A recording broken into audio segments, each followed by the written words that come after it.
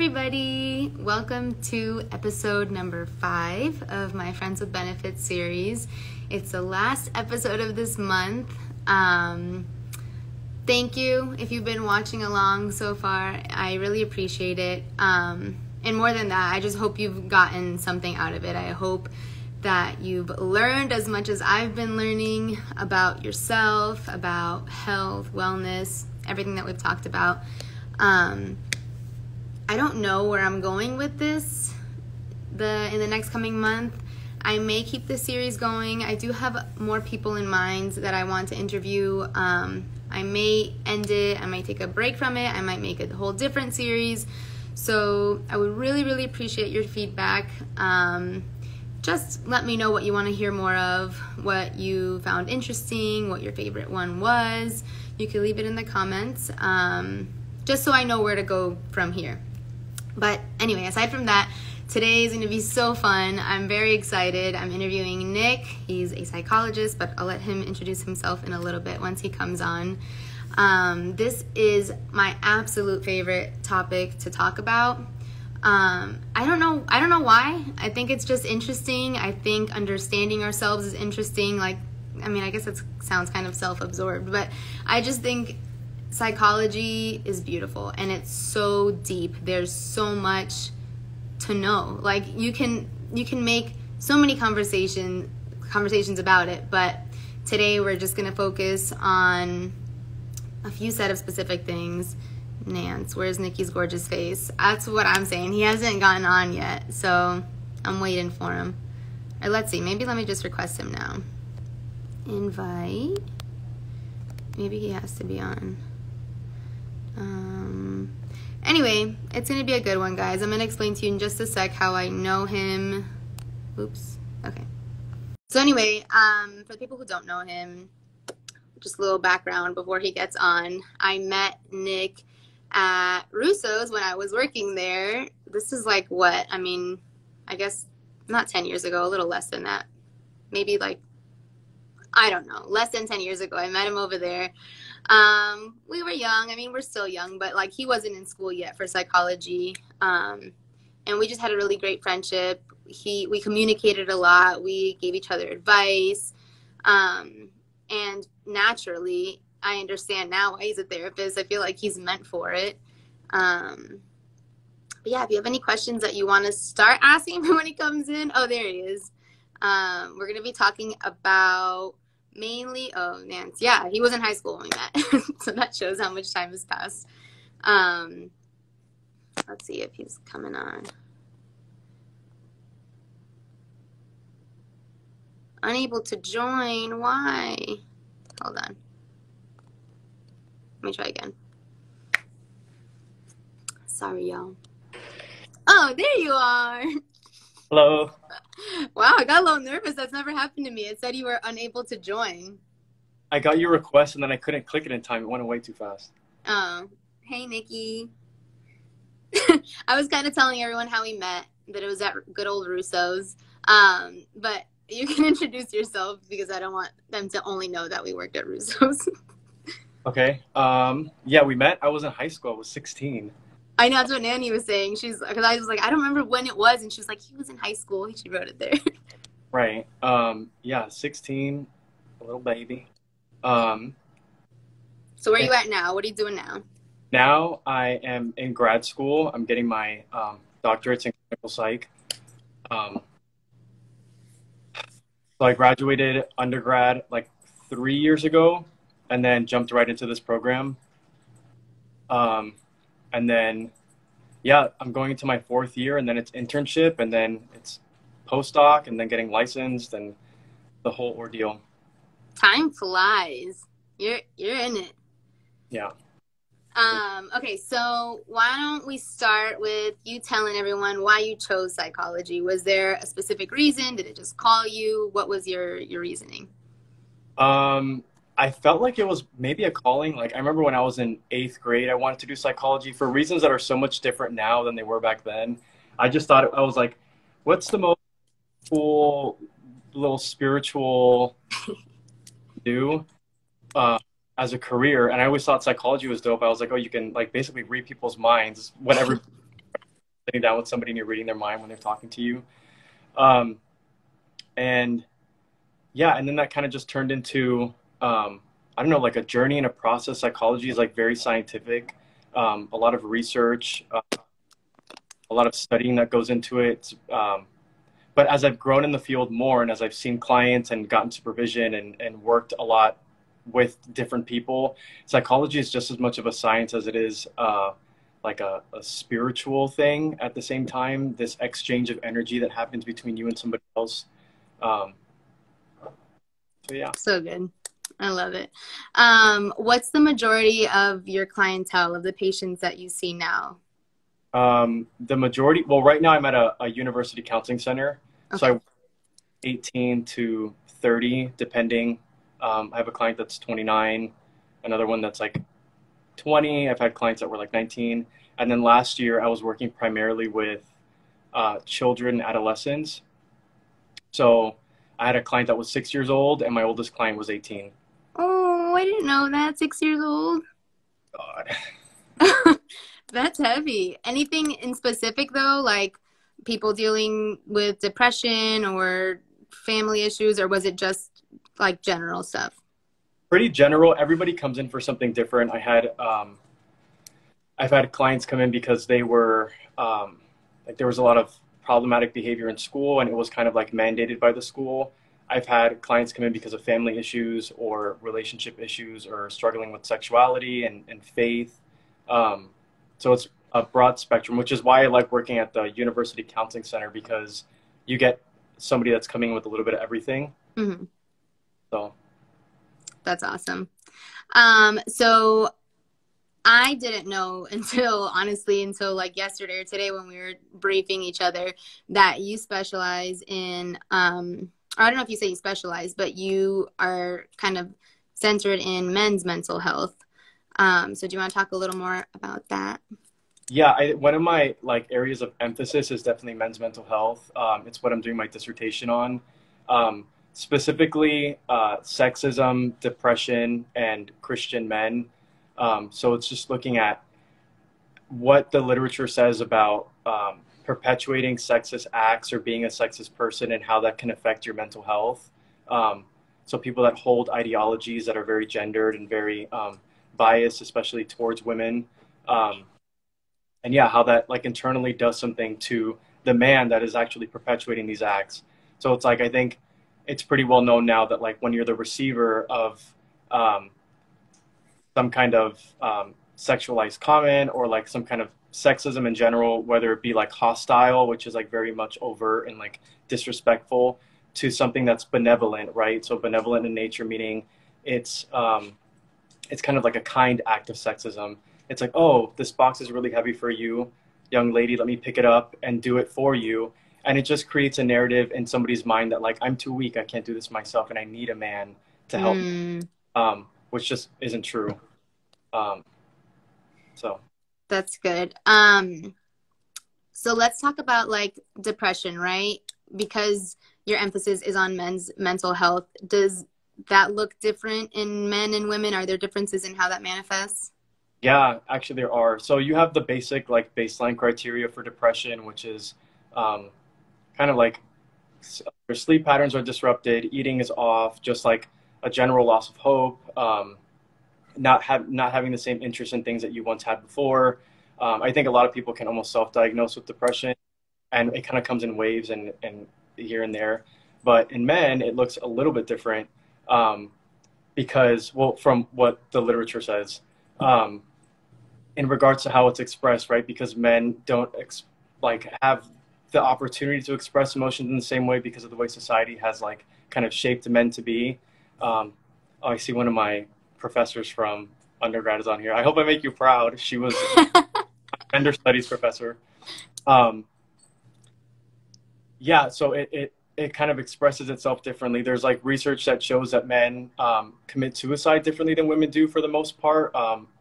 Men use more kind of like, what's the word? Just got so nervous, man. It's okay. Take your time.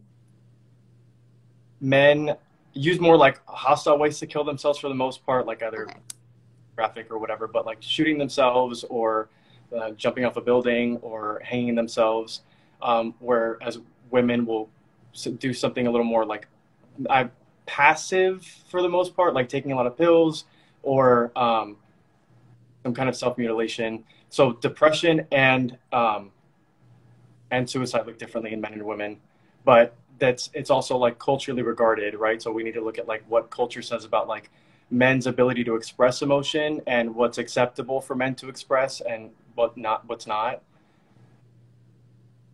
Do you see Nanny's question there? Do you want to answer that? What's the biggest difference in approach to mental health that you see in California versus South Florida? Oh God. That's I've been in Southern California for like the better half of a decade now. So my training and all this stuff has taken place here. But from what I can tell, and I don't want to assume what the mental health field is like in South Florida because I'm really not sure. But culturally, I know that South Florida is like very saturated with Hispanic, Latino people, Caribbean people that don't, for the most part, take into consideration like the importance of therapy. And that's like part of our culture, right? That like everything is kept in the home. We talk our families, even if our families are a little more apt to not want to talk about mental health related issues. So seeking services, right, from either a psychiatrist or a psychologist is considered problematic, or you have to be really like fucked up, you know, for the most part. Like you tell someone that you're going to see a therapist and their first thought is probably like, what is wrong with you? You know, like crazy people go to therapists. That's common. I mean, I've been going to therapy and I've gotten just a handful of those, you know, comments of like, is everything okay? You know, and it's funny because you're probably right. It just happens more here than I guess it does where you're at. Right. I think in California, there's, I don't know how the school systems work in Florida either. But I think California puts a little bit more of an emphasis on mental health for the most part. It's talked about more. The conversations are circulating. I worked in 2 different school districts in a number of different schools, and all of them had services for their students that were at no cost, like the school paid for them, and any student work with the therapist for the year or for 12 sessions or for however long it lasted until termination. Nancy has another question. She says, you mentioned the word multiple times. I'm assuming she means like the word of God. I don't know. Right? How has that impacted your journey in psychology? You mentioned the word multiple times. Are you talking about the Bible? Let's wait till she clarifies. I just want to circle back in case you want to talk about, I don't know if you were done talking about like the societal expectations that impact men in their mental health. Was there anything else on that? Oh, she's yeah, let me jump into like this question really quick and then I'll answer that. The word. Yeah, it has like a lot in like more ways than one. I think in the beginning it was like kind of I don't know, I think my faith right now is just something that's up in the air. Which in part is due to like my journey in like psychology and what I've learned and then also personal stuff. But yeah, I think my faith has shaped the way I see psychology for the most part and how I work with my clients. I think because of my awareness to like religion and what we call like religious defenses, I don't know. I really don't know. That's a really good question. Spirituality in general, I think, is a big part of psychology, whether some people like to admit it or not. I think it's like it was a question that we were asked a lot in school, and it was like, do you think that psychology can exist without some kind of spiritual component or aspect? And I think some psychologists and some trainees and people in my position can argue for both sides. I would say no. I would say that I don't think we can exist. I don't think psychology can exist as a field without spiritual component, whether it's what the client is bringing in, right? If the client is bringing in some aspect of their spirituality, or if you're acknowledging what's happening in the room between you and somebody else, right? So as I sit with you in this space, right, there's like energy that's being transferred. There's things that you're not saying that still for some reason I'm feeling, right?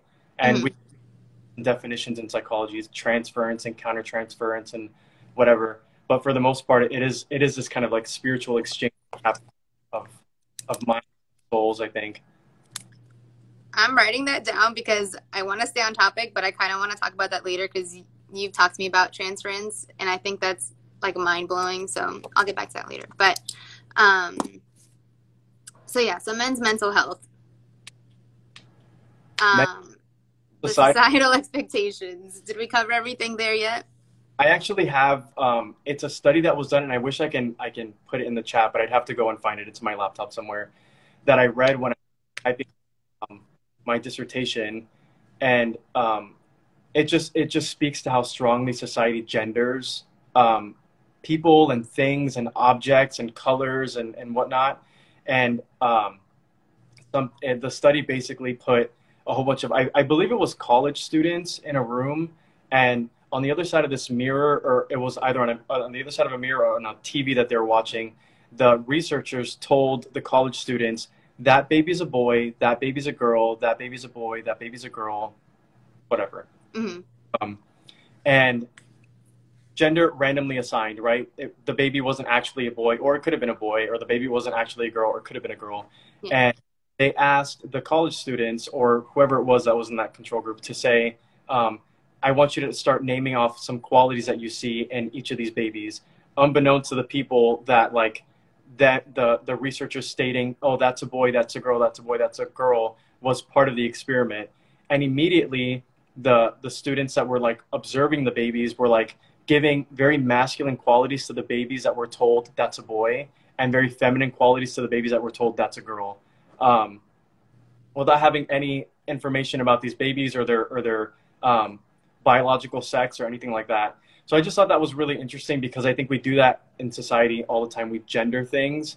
And when we do that, we start to put things in a box, and that box gets smaller and smaller and smaller as we grow older, because more and more is expected of us to fit into the confines of the genders that we were assigned, at birth. Yeah. So as you can imagine, if somebody is not really fitting the mold of that box that they've been put into, things come up, for them. And then when you don't have an outlet to express the things that are coming up for you, because it's culturally regarded for men not to cry, for men not to basically bitch, for men not to say things that are, I don't know, too emotional, right? Emotions and talking about your emotions is like a feminine quality. Communication and whatever. I don't know, you're shoving things down in a box, and anybody knows that when you shove things down in a box, like when enough pressure builds, something comes out. So that's why men tend to be a little more aggressive than women, right? And I think it's just this inability to like express emotion, and a lot of times it's not even their fault. It's not anybody's fault except this box that we've shoved everybody into. You notice the more hyper masculine a man is, probably the more aggressive he is too. I'm not sure if there's like correlation or a study on that somewhere, but I can almost infer that right now. So how does that play a role in relationships, in terms of like you were talking about communication? I think that plays like a big role. I think when you think of relationships, right, when you think of your stereotypical like male-female relationship, it's the woman who's always talking about her feelings, and the man that's kind of like, yeah. Mm-hmm. And that's just like the narrative that plays in our minds too. And I think that's what we kind of see as like normal for the most part. But I don't know, I would say it's like pretty problematic. I would say like communication just in general is like a big thing. We were talking on the phone earlier, not to veer too much off of this like topic of men and women in relationships, but communication. Can we talk about that for a second? Go at it, yeah. Let's talk about communication. I was telling Dre, to those of you guys that are still like listening, that I think what we expect from a partner a lot is communication. We talk about it all the time. That's what everybody says. I just want a partner that communicates. I want a partner that can talk to me. I want a partner that can tell me this is how they're feeling, and this is what they're thinking, and this is what they want, and X, Y, and Z, and this, that, and the next. And what what is often lost on people is that you can talk and you can communicate till you're blue in the face, right? And communication is great. I think it's one of the most important things. But what we lose in that whole process is the ability to understand. Sometimes I can talk to you and I can tell you how I'm feeling, where I'm at, whatever. And if you're not understanding where I'm coming from, if you're not taking the time to like kind of internalize and take this in without your emotions clouding it or anything like that, then all that communication was for nothing, right? So So good. So good. don't just I mean, you basically said the same thing. Wait, what? no, I said like don't just communicate, but like try to understand, your partner. Yeah. Yeah. And like, it's funny because we say things which are true. I'm not like saying they're not valid, but like communication is key and communication is so important. It's the most important thing. And although it is, like, you're absolutely right. Like, your communication can get you nowhere unless there's understanding of that communication. Right. Blows my mind. Okay, what else can we hit here? Oh, I don't know if you've talked about it yet. But when we briefed each other previously, you talked about the word toxic and how it's thrown around and that direction. Yeah. Let's talk about toxicity. Let's talk about how it's thrown around, right? Like, oh my God, my toxic, my partner's this, my partner's that, or this person is toxic. Yeah, oh my God, they could be. They could very well be the person you've ever experienced in your life. Or they could not be. You guys can be playing into like patterns that exist in your life um and I think toxicity is a word that's just thrown around a lot without like a lot of like, I don't know, good backing behind it. And then it's like, what are we contributing to the relationship too, right? When we start to talk about what's toxic and what's not toxic, who are the kind of people that we're seeking out in relationships, right? Normally we're seeking out people if we're a person that hasn't taken the time to get to know ourselves, to fall in love with ourselves, to move in a direction with ourselves first. We look for people that are going to fulfill something in us that's missing, right? And normally that thing that's missing is the thing that we lacked in our childhood experiences. Give you a personal example. I feel like I actively seek out people that are a little more emotionally avoidant. And it's because emotional avoidance is something that I dealt with growing up a lot. So in my mind, I think if I can find someone, obviously this isn't like a conscious thing that's happening all the time. I'm not like, Right. oh, that guy is emotionally avoidant. Let me go Yeah. find him. But if I'm, yeah, back on track. My mind went to all the boys.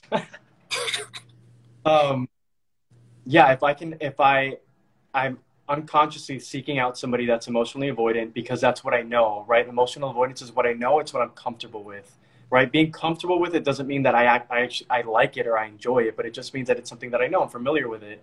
So I see Mm-hmm. it in a partner and I find it, and then it becomes a self-fulfilling prophecy. You see, you can never meet my needs, but I was looking for that because the hope is if I can find somebody that's emotionally avoidant, like my mom was, like my dad was, and then I can get them to love me in a way that my mom and dad couldn't, then it'll fulfill something in me Wow. I have been looking for forever, right? So it's that like we perpetuate patterns ourselves and then we find ourselves with a toxic partner, but we looked for them. We sought Mm-hmm. them around, right? And then what you're going to hear often is like, I only find these people, I only like, these are the only people that are attracted to me. And it's always like a dirt guy or like a horrible girl or whatever. And the reality is that you've probably had a lot of people cross your path. However, you chose to let that person stay, right? Where you Mm-hmm. pushed out everybody else. You're like, you weren't the one for me. You weren't the one that I was really looking for. It turned into like, I'm attracted to this because this is what I know, so I'm going to go for it. And then you find yourself falling to the same things with the same guys or the same girls over and over again. And it's because you let them stay, right? Instead of saying like, oh, you were actually a good one, but you weren't going to be the one that filled that toxic need in me or that like emotional hole or that avoidant hole or that need that I had. Um, Wow, wow, wow. I'm just like mind blown. You know what's funny? It's not funny, but like, I feel like when you talk sometimes, there are things that almost sound like they should be common sense. I'm like, oh my God, that makes total sense. But once you hear them, like you're saying them, it's like it clicks and it's like, yeah, how does that not make sense? Like, why didn't anybody think of that before? That's why I love psychology. Can you explain a little more what avoidance is, what that looks like? Yeah. I don't know. Avoidance like depends on the person. Sometimes it's like emotional avoidance, right? Sometimes it's like communicative avoidance. Like I don't want to talk about this, or well, probably stems from the fact that I don't want to feel this. Mm-hmm. But avoidance, I think, is a like a mechanism of defense, right? I think when we can avoid certain things or be in denial of certain things, it keeps us safe. Um, and just to clarify, defenses and what we do, whether it's like to avoid or to intellectualize, which just means like I'm gonna talk about my problems till like I don't really have to, they don't click with me anymore, or I don't really have to feel them, or whatever the defense is. Denial, um, they all serve a purpose, right? So just because somebody is defended in a certain way doesn't mean that's necessarily a bad thing, because it's at one point in their life that's what saved them, right? Mm-hmm. At one point in somebody's life, maybe avoidance is what they needed in an unhealthy situation. Um, so you hang around and you stay with that avoidance, but eventually at a certain point, these defenses are no longer serving the purposes that they once served, right? And now they're getting in the way of your relationships, they're getting in the way of your friendships, they're getting in the way of you experiencing life the way you should be. Um, and that's only one part of like our somebody's mental health journey is being able to acknowledge defenses. Um, as a therapist now, not every defense I want to like dismantle in session with a client, you know, especially if it's a kid that lives in a pretty rough house, or they're going through something and that defense mechanism is what's keeping them safe. It's not something I'm going to go and like bring out of unconscious awareness and be like, this is what you do, dude, you know? Yeah. Because once you've made a defense, like once you've actualized it, once you've made it an unconscious thought conscious, it's no longer working in the way that it used to. Wow, I never thought of that. That makes sense because once you know it, you can't unknow it, you know? Right. People will say sometimes like, I don't want to slip back into the same patterns. There's always a chance that you can slip back to the same patterns, but your experience of that will always be different. It's like once you've taken a step forward in this particular instance, there is no taking a step back, because now you see it with new eyes. I know Yes. I didn't know before, and now I'm back in the same situation. And even though I may be engaging with it, my mind looks at it differently. And I think that's like a small victory for anybody, that often goes unacknowledged too. That's so true. And that makes, I mean, like it's clicking for me because when I started therapy, that was one of the things that my therapist told me when we started. She was like, because I told her like I was fearful that I wouldn't be like courageous enough to change, even though I would like know, like I would know what I needed to change once I spoke to her. But like, what if I don't implement what I need to implement? And she kind of just said that. She was like, you can't unlearn the things that I'm teaching you. Like you're gonna know them once you hear them. And that's like what the main first couple of sessions were like education. Like she was just like teaching me what triggers meant, what defense mechanisms meant, family systems, like I mean things that pertain to me, but mainly it was like education. Yeah, psychoeducation is like a huge part of like therapy and psychology in general. Uh, So I wanted to go back. Were you gonna say something? yeah. I wanted to go back to the question. I mean, this is like unrelated, but you talked about transference. And I know we had a conversation one time where you told me like you didn't know if what you were feeling was coming from you or was coming from a patient. Do you want to explain what that was? This is like mind blowing to me. I'm easily impressed maybe, but Yeah, I think I was referring to, there's like transference, which is what the patient is experiencing, and then there's countertransference, which is what you're experiencing of your patient.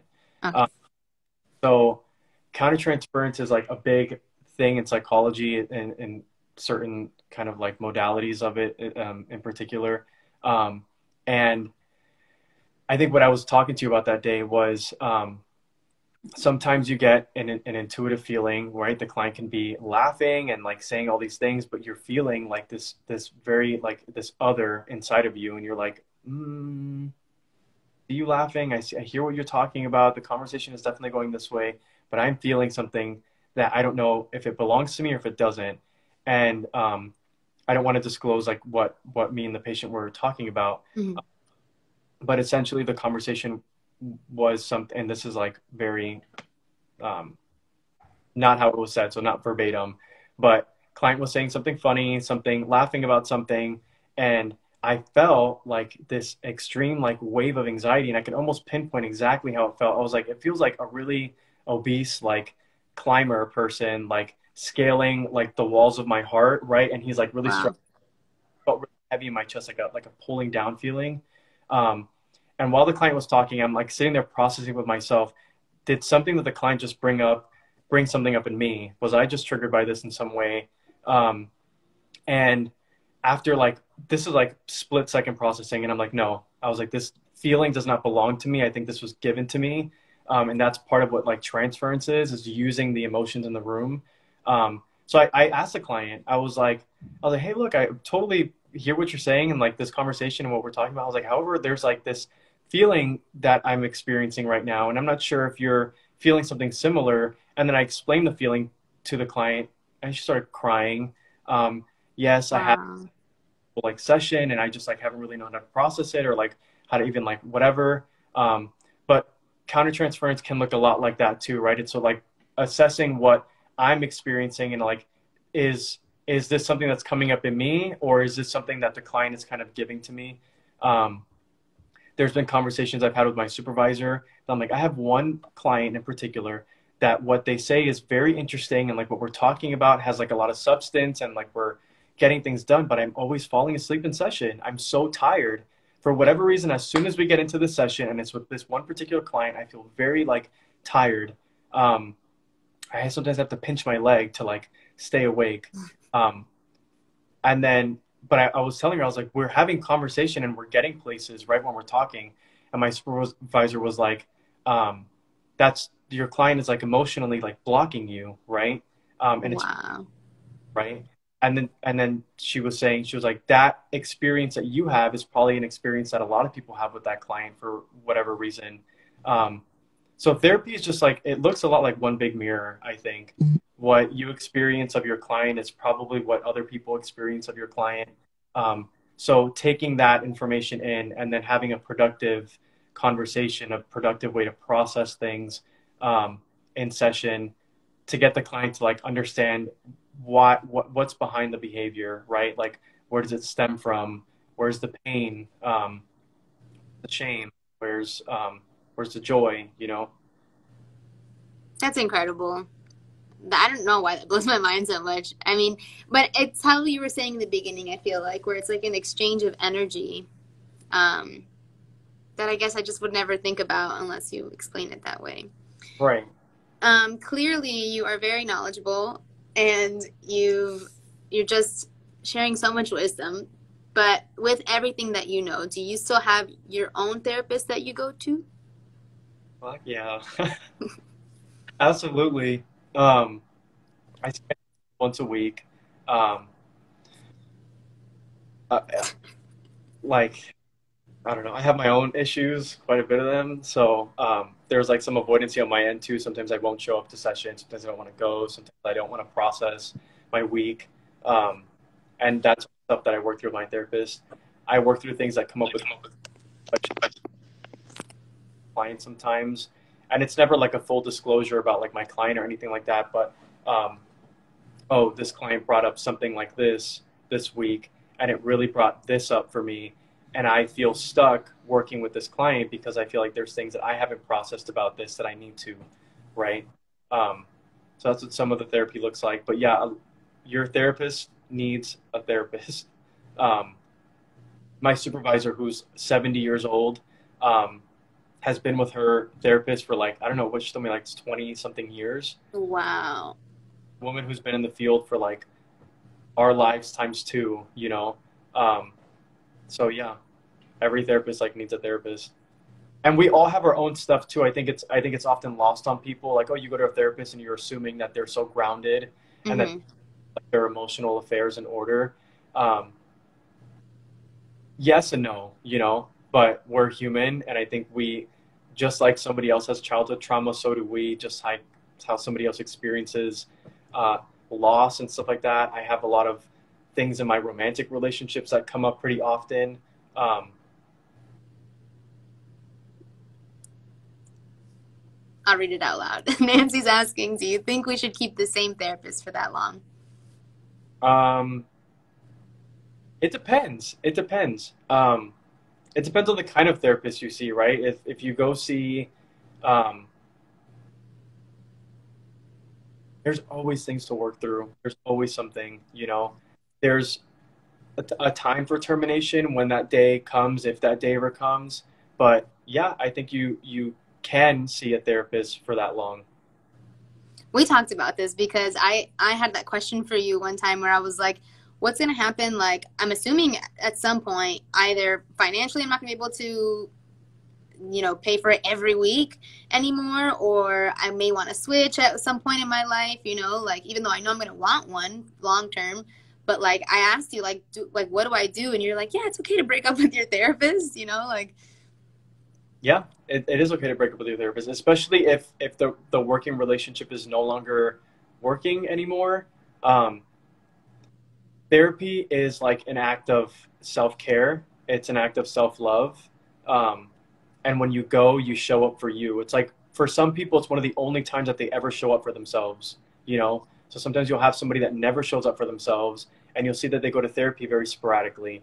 Like 1 week it's on, 2 weeks they're not coming, a week they're on, a week they're not coming. And it's like every time you don't show up to therapy, you're not really showing up for yourself, you know? But when, well, that was a tangent, but back to the point of, yeah, when you find it, you're ready to break up with your therapist, break up. Okay. This is a personal opinion. I think that everyone needs therapy. Like, I just have come to that conclusion. But obviously I know because we talked about it, and I know, like, deep down that everyone should do it when they're ready. You shouldn't like push people, I guess, because they're only going to learn as much as they're ready to learn. But what would be your word of advice generally for people about going to therapy, and also maybe if it's more specific advice towards men? Hmm. Yeah, the general advice is that I think everybody should be in therapy. I think, yeah, for all the reasons I've said and for all the things that we've talked about, like obviously everybody has stuff to work through. Um, so yeah, I think everybody should be in therapy. Um, for men, um, applies, but at the same time, therapy is something you have to be um, wanting. You have to seek that out because therapy doesn't start when you start to get into the nitty gritty about your emotions and your past and um, your relationships and your parents and your family systems and the structure and the enmeshment. It doesn't begin there. Therapy begins as soon as I get on my phone and Google therapist in my area and I call one. That's the second you've made a decision to do something for yourself. Um, and if you're not in the space to do that, I think you should. I think my general advice number two is like ask yourself why. I don't think we ask ourselves why enough. Like, why do I feel this way about this? Why don't I want to talk to somebody about this? Um, Mm, and you need to be honest with yourself about that. I just don't want to do it because I feel like I'm fine. common answer. Or I feel um, that, like, or I can go to my psychiatrist and get medication. You probably just don't want to talk about it. yeah.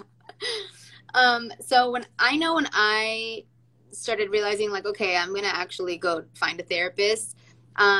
If it wasn't for you, I would have been a little lost and kind of just picked one out of, word of mouth that someone recommended or Googled near me. And I don't think there's necessarily anything wrong with that, but I'm very grateful that I had you because I forget how you worded it, and maybe if you remember, you could explain it to people. Like, you made sure that I found the right therapist for what I needed. Like, I don't know if do you remember, like, what we talked about that day? I think so. I vaguely. I think we talked about, yeah, I asked you, I was like, what is it that you're looking for, Mm-hmm. right? You're looking to process, because there's different kinds of therapy, right? If you go on, for those of you that don't know, there's a website, it's called Psychology Today, and it'll give you, like, you put in your zip code, and then it'll shoot out all the therapists in your area, if their credentials, right? If they're an MFT, if they're an LCSW, if they're a MSW, if they're a PsyD, if they're a PhD, and then it'll tell you like insurance and whatever, all that stuff. Mm-hmm. Psychology, if you're thinking about going to therapy. Um, And I think I had asked you, because there's different kinds of therapy, right? There's like CBT, which is cognitive behavioral therapy. There's like psychodynamic therapy. There's psychoanalysis. There's like a whole bunch. There's like a slew of them. Um, and if you're looking for like coping skills and ways to like kind of process things, but um, keep them at a certain level, right? You might want to look for something that's more CBT, right? It's a lot of homework. It's a lot of thought logs um, and processing we call it the cognitive triangle. It's the think, feel, act. So like your whatever order you want to put that in, but like um, your thoughts elicit a feeling, and those feelings elicit an action. Mm. Or like your feelings elicit a thought, and the thought elicits an action, and then that's just kind of how we like go through life. So like recognizing the fact that like I just had this feeling, this is what I'm feeling, and I just had this thought, and this thought evoked this feeling in me, right? I thought about when my hypothetical like partner cheated on me last year, and now I like am remembering that, and I'm feeling a certain way, and the action that follows that is like either an angry text or a phone call, or I'm gonna go do something to like make myself feel better. I'm gonna go hook up with somebody else or whatever. Mm-hmm. So it's like that. So that's like your CBT kind of thing. And then you have dynamic and like analytic work that focuses a lot on your childhood, right? What went on, your losses, your gains, your attachments, your object relations, like all these like very, the countertransference and transference is very much like a dynamic thing that happens. Some therapists won't really acknowledge like a feeling like that because the work is to acknowledge your thoughts, feelings, and actions, your thought. Mm. Other therapists are very, so for those therapists, right, the CBT therapists, a lot of it is their tools are those things, right? The thought logs and the journals and the breaking things down all the way to like their simplest parts. And then for other kinds of therapists, the tool is the therapist. I am the tool. I walk into session and I am what we use to heal, right? To fix, right? So yeah, it all depends on what you're looking for. If you're looking to go back in time, and to really work through like the hard stuff, you probably want to go a more like analytic route. If you're looking for something that's that you get results relatively quickly, right? Because you're getting to know all these things about yourself, about your thoughts and your feelings and your actions and what have you, you go the CBT route. Analytic therapy, dynamic work is like that long-term stuff. It's the stuff that lasts for years. CBT is the stuff that lasts for however long until you feel like you're ready to kind of terminate and be done. Okay, hold on. CBT was the first one you explained with the triangle, the thought, action, feel. Right. And then what was the second one? What's it called? Dynamic or psychoanalysis, right? There's what would be the letters that like come after? You know what I'm saying? Because like when I was looking it up on Psychology Today, you had to do it for me because you're like, there's like PsyD and then yeah. Oh, that doesn't matter. I think your therapeutic modality, right? The theoretical orientation, which is what all these different things are, depend on the person, on the therapist, right? So, MFT or your LMFT, your licensed marriage and family therapist, and specialize in psychoanalysis or psychodynamic work. Your PhD or your PsyD, right, can specialize in CBT. So what you want to look for essentially is like what they specialize in, and it'll say it too. Like it'll say like I specialize in cognitive behavioral therapy, or I specialize in psychodynamic work.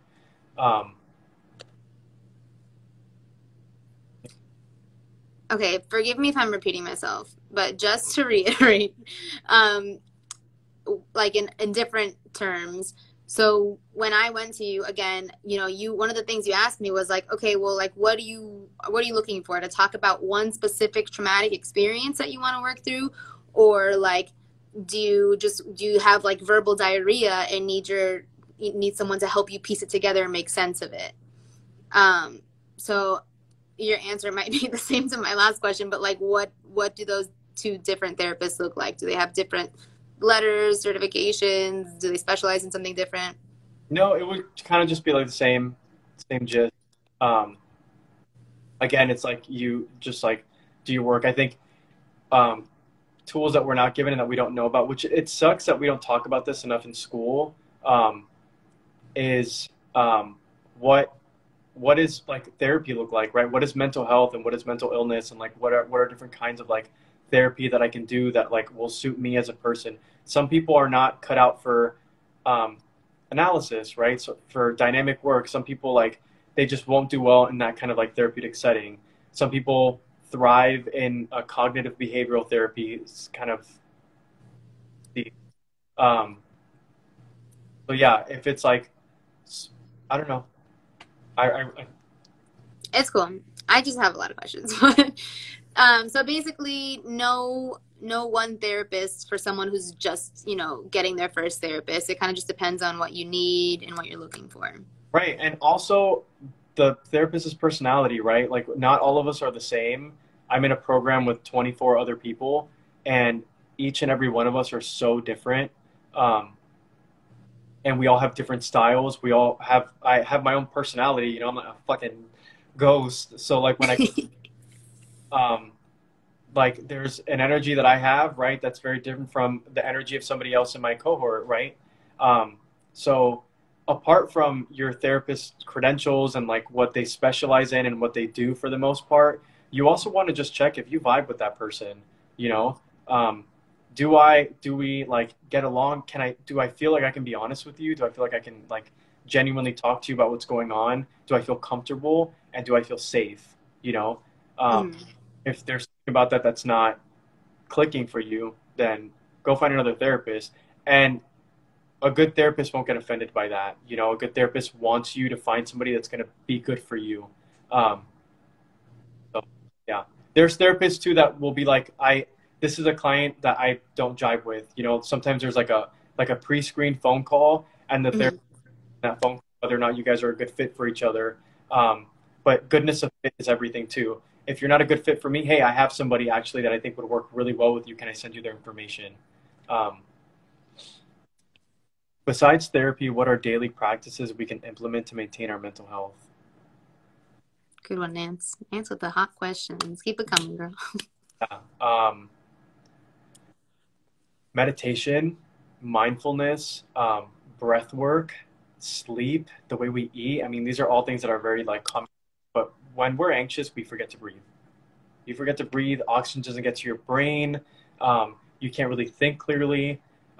When you're anxious and you're spiraling, you can't sleep. Something I learned in my own personal therapy when I was an undergrad was I would come into session and I would be super like dysregulated and all like in a thing.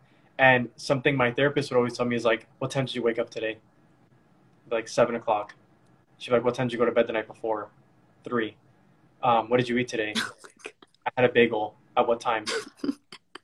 She's like, so on top of your energy being depleted, right? We have um, our mental energy is not inexhaustible. We don't have a ton of it. It doesn't just keep going and going and going. It's like our physical energy. At some point, it drains out throughout the day, right? So what fuels your mental energy is your sleep, right? The way we're eating, the consistency of our diet, um, our breathing, and like our self care. Um, yeah, we should, Ash. Um, so yeah, all these things are like really, they're vital and they're important to um, our mental health, and we often forget, right? So like after we would do the whole thing, what time did you wake up? What time did you go to sleep? What did you eat? And she'd be like, it's besides what's already going on in your life, it's not a shocker to me that you feel this way right now. It's 8 o'clock at night, you know, um, Yeah. and you've done the most today. On top of all the stuff that you did, you went to the gym, you went to school, you wrote a paper, and now you're like wondering why you're crying, you know? Um, so it's like, yeah, you're right. And it doesn't mean that just changing your diet and your sleeping habits and all this other stuff is going to make the pain of life go away or the pain of our experiences, but it does mitigate that, right? It takes it to a level that it's like manageable and bearable, and then we can work from there. Um, so I think that's part of what's really important in your day to day is being mindful of yourself. Check in with yourself. Where's my heart at today? How do I feel? Um, what do I have the emotional capacity for? Can I say, Yeah. um, yeah, So good. And just giving yourself grace when you don't have the capacity for it, you know? Um, I had therapy like I think 2 days ago, and I was telling Nance, literally, I don't remember if we were talking about this today or not, but that I yesterday had the hardest time getting out of bed. And I was like, I felt like I slept enough. Like it was weird. I was weirdly tired, and it was like throwing me off. And then I didn't realize until later in the day, I was like, oh, I unpacked a lot with my therapist this last session, and it drains me. Like you forget almost that like emotions are energy, and like if it takes a lot to process a whole thought, and like you're learning a lot about yourself all at once, you're getting all this information thrown at you, you're giving information, like that kind of depleted me and transpired physically. Like I became physically tired. yeah, yeah. It like really, it takes like a lot from you. I just the other day on Monday, I had a session with my therapist, and I had plans right after to go out to a bar to grab some drinks with some of the people in my program, and um, I literally I after session I fought with her, right? We had like this battle, I guess, of the minds in that session. It was like a really draining session. I sat on my couch and I was like, I can't move. I literally I'm so tired. I went to bed that night like maybe 3 hours later, and I was like, I'm just gonna knock out. Um, Yeah, yeah, processing things. it's like that. And I don't mean that to like sound discouraging to anybody who's like maybe on the fence of finding a therapist or anything. But I'll never forget what you told me before I started therapy. You're like, Dre, I don't want you to get discouraged. Some days, it's going to be cool. You're going to be learning so much about yourself. And other days, it's going to be hard. It's going to be work. It's not going to feel good. But that's when it's working. Like, that's when you're getting places. And it's so true. Yeah, so true. Yeah, therapy can be very discouraging. Sometimes you're gonna leave worse than you felt when you went in, right? You're gonna be like, that was horrible, and I feel like shit. Um, and I wish that I actually didn't have session today. But that's where the work gets done, you know? And then it's also not your therapist's job to pull you out of that all the time. Sometimes I want to take you to that place. I want to take you as deep as we can go at, to the place that you have the emotional capacity for, right? And then if you leave feeling horrible, then you left feeling horrible that day. Guess what? We're going to process that next week. You People often forget too that your therapist is a different kind of relationship in your life. You have your family, you have your friends, you have your partners, and then you have your therapist, right? They all fit in different categories for the most part. And your therapist, you can count on to be your constant, right? I can blow up on you this week and I could say, you know what? I really freaking hate coming here. Horrible. And like, you didn't help me at all. And I'll sit there and be like, okay, well, let's talk about that next week. And then you'll talk about next week about things that you thought about, realized. And it's just like, it doesn't matter what you do. You're not going to push me away. You know, you may be able to push away your friends and your family, but your therapist is your constant. Man, I was loving it. She's like, can we have like 5 sequels? I mean, if you have any questions, feel free to ask now. Is there anything, I'm out of my bullet points that we prepped for, but I mean, I could talk about this all day. Is there anything else at the top of your head that you like feel like we didn't touch on that maybe you want to? Yeah. I don't know. Does anybody have any questions? There's like 8 people on. Does any of you 8 people have any questions? Nancy might be tapped out on questions, but yeah, I mean, we hit a lot of good points, but it's hard to like talk about everything psychology related. I'm sure we could do a whole nother talk, like just relationship based. People love to hear about that. I love to hear about that. I'm people. What's in the tank behind you? This girl. My friend's beard is I'm watching. Oh my God, my apartment looks like a mess. Don't even look. You know what? They're actually something me and Dre were talking about this on the phone right before. And it's things that you learn in developmental psychology. So this is like if you're an avid reader on parenting books for the most part, about psych books, you'll know certain things about this. But I think something that's a concern for a lot of like expecting parents, and I'm saying this because there's one on the live right now. There's two. Oh, there's two? Yeah, so hit it. Is this fear that some of us have of not being a good enough parent, right?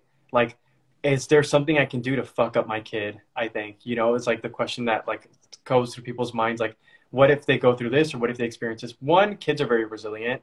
Um, and two, what's really important is to meet your kids' emotional needs. The literature actually states that you only have to be a good enough parent 30% of the time. So take the weight off of your shoulders for a second and take a huge breath. Um, because, yeah, 30% of your parenting skills have to be good, but just meet your kids' emotional needs. Um, there's, I tried this with my nephew when I learned this, but there's a book that I read called The Whole Brain Child by Dan Siegel, I think. Um, and he talks about in the book how we have like an upstairs brain and a downstairs brain, right? Your upstairs brain is your like your logic and your reasoning, and this is very like an elementary school way to say like what's actually going on in these like processes. And your downstairs brain is like your primitive brain, right? It's your reptilian first brain. And when kids start to throw tantrums, what happens is that they're normally working from their downstairs brain.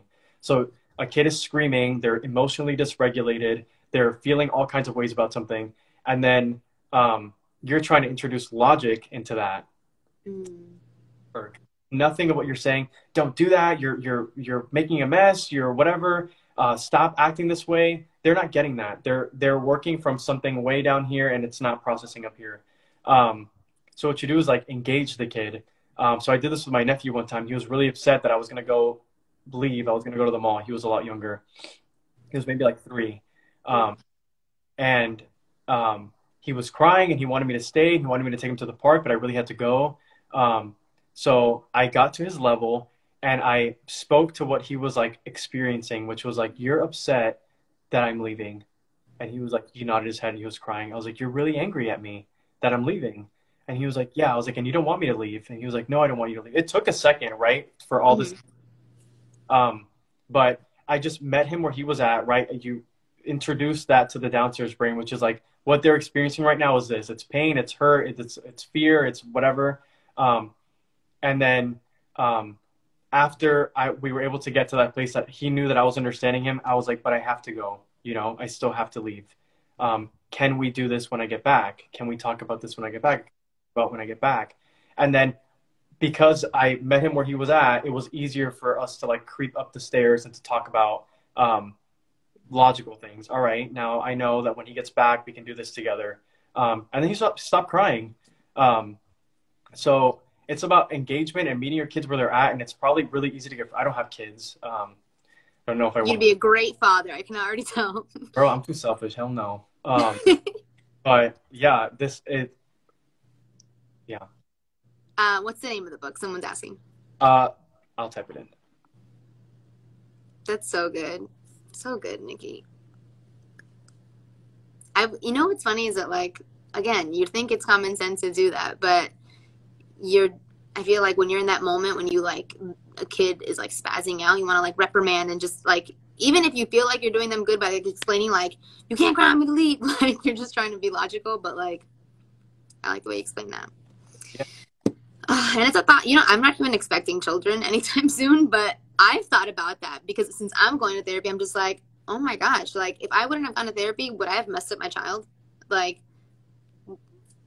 what's going to happen? But can you say it again? What was it? You can only have to be a good parent 30% of the time to not mess up your kid. It's the term in psychology is called the good enough mother. Good enough mother. There you have it, moms. So I guess I'll wrap it up there just to not go too long. In the comments, if we missed something that you wanted to hear about, I don't know if little Nikki's gonna want to do this again. I'm sorry, by the way, I keep calling you that. That's just what I call you, little Nikki. But Nick, if Nick wants to do this again, we can talk about something else, psychology related. This is my favorite topic. If it's something that you enjoy to hear about, please let us know, give us feedback. And that's it. Anything else? No. Thank you so much for your time. Thank you, thank you, thank you. Thanks. Love you. Love you. Talk to you later. Bye. List. Hi, Haley. Bye, Ash. And then